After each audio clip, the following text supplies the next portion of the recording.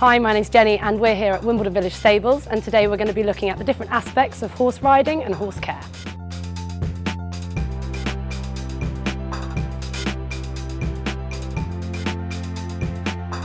This is how to tack up, or some people call it saddle up a horse. We're going to look at how to put the saddle on, and then we're going to look at how to put his bridle on.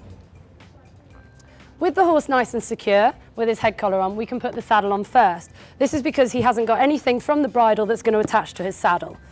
So first of all, you need to put a numner. Some people call this a saddle cloth, some people call it a numner, but it goes underneath the saddle to stop the horse from getting too hot and sweaty under the saddle and the saddle rubbing. So first of all, just put the numner up a little bit higher than where the saddle's going to go, because we're going to slide it back into position in a second to make sure all the hair is lying in the correct direction. So making sure it's the right way round with the straps at the front, just put the saddle on nice and gently. Always tell the horse that something's going to happen.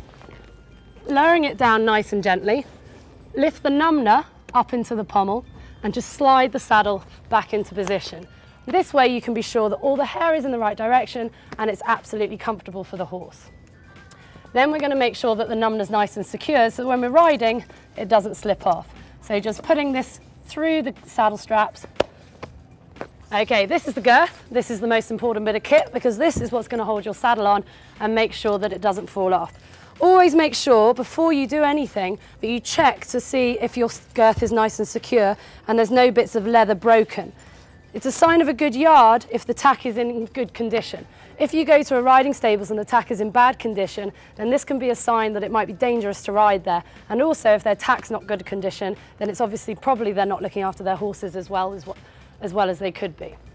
So the girth goes through the straps on the numner as well and attaches to the saddle.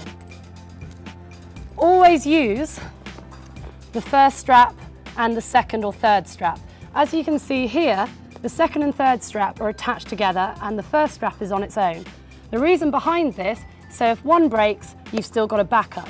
If you attach the girth just to these two straps here and this broke, then your girth would come away. So for safety reasons, attach it to the first and the second and the third. Then we're going to go round the other side and secure the girth. And you go round. Again, making sure the numner's nice and tucked up into the pommel so it doesn't rub onto his back. And again, making sure you secure the numner. Thanks, Chester. Okay, you might need to make some adjustments to make sure it's far enough forward.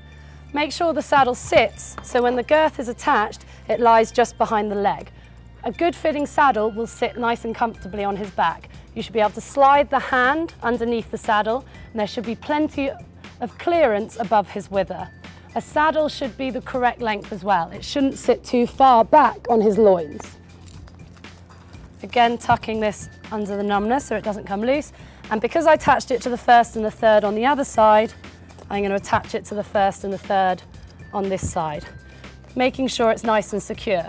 Now, some horses like to breathe out when you're doing up their girth, so before you get on, it's very important that you recheck it and make sure it's nice and tight.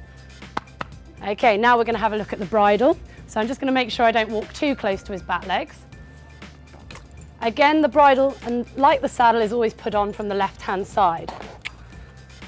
Okay, so we're going to undo our quick release knot and just have it resting through the loop. So if he panics when he's having his bridle put on, he can pull away, but I've still got time to catch him. Okay, so make sure your bridle's ready. Have your reins in one hand and the bridle in the other. And just make sure that it is his bridle. Have a quick check before you put it on to make sure it's about the right length. Because if you put it on and it's too short, he may panic. To start with, we're going to keep him secure by having the head collar round his neck. So if he does decide to wander off, I've still got him. Okay, so first of all, reins go over the head, making sure they're nice and back. Then basically, the way I like to do it is I put my hand between his ears, I rest my hand on the bit.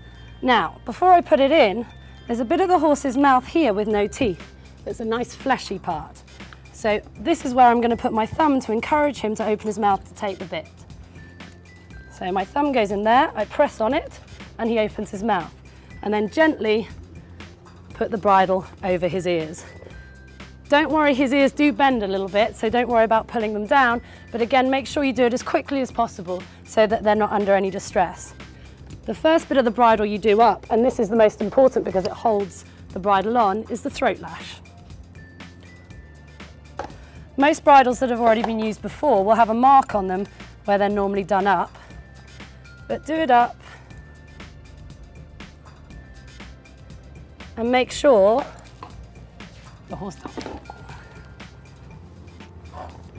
and make sure there's a hand's width in between your horse and the throat lash. Oh. The next bit of the bridle to go in is the noseband. And this tucks under the cheek pieces on both sides. This just does up at the back of the horse's head.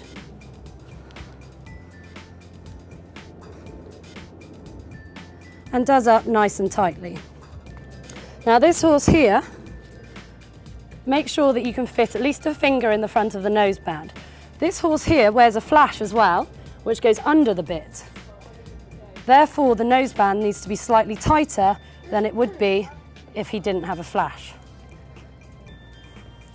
When you've done, make sure that you tuck in all the runners and keepers. This makes sure there's nothing waving around in the horse's face when he's being ridden. And with that on, have a little check, make sure all the runners and keepers are in, make sure that there's no broken bits of tack anywhere, and you're ready to go.